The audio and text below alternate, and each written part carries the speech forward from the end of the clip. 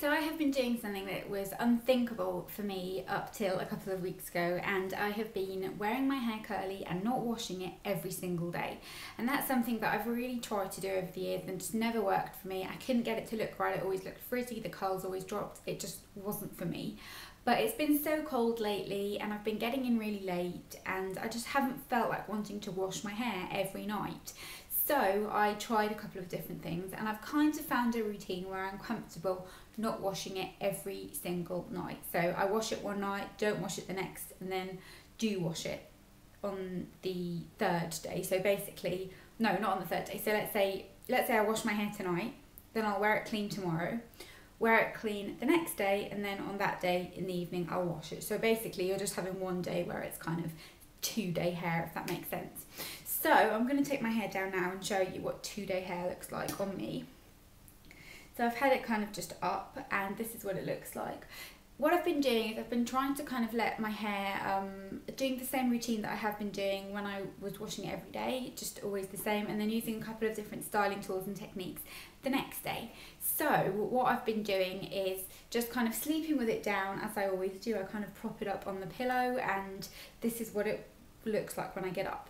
Then I'll start to kind of rough around with it, and the problem I tend to have is that it just goes a little bit frizzy and it just looks a little bit kind of not as shiny and just loses its kind of freshness, but also it does have more volume, which is really nice. So what I've been trying to do is to incorporate different styling products, and one tip that's really great is to just wet your hair a little bit. So take some water in the palm of your hand, scrunch it into your hair, and then put your diffuser on a cold setting and just diffuse it ever so slightly. That will kind of bring it back to shape a little bit. I don't do that every day because it takes time and it's wet hair and that kind of thing, so just kind of dampening it and then diffusing it works well. But I've got a couple of products here that are really nice, and if my hair's being kind of a little bit frizzy and a bit drier, I've been using this Bumble and Bumble Curl Conscious Reactivating Mist, which looks like this, and it's just a spray. And what I'll do is just tip my hair to one side and just start to kind of spray it from afar. It dispenses kind of like a nice fine mist and it smells lovely.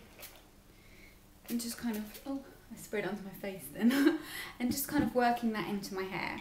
And then I'll kind of tip my head upside down a lot, mess it up a little, and start to scrunch the curls. Sometimes I'll use a serum, most of the time I don't because I feel that weighs the curls down. But I'll just kind of work that into the hair, and you see instantly it just adds a little bit of body and just kind of brings the curls back to life a little. It doesn't help to get rid of the frizz too much, but I don't mind a little bit of frizz. I think sometimes curls look better with just a little bit of frizz. And then two other products that if your curls kind of drop and they're a little bit flat looking the next day are really good is kind of salt sprays or texturizing sprays. This is the VO5 Give Me Texture Tussled Styling Spray.